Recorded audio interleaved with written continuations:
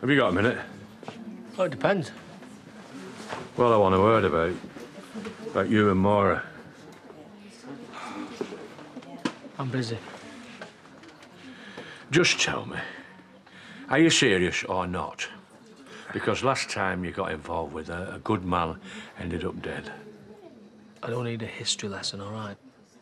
Why did you kiss her in here, in front of everybody? I said I'm busy. And then you spent the night with her. Shut up, will you? I mean, if you're happy, then that's great. But do me a favour. Don't mess it up. Moira doesn't deserve any more pain, and neither does Adam. You said sort it one way or the other. You thought I was going to finish with it, didn't you? I am not planning on hurting her.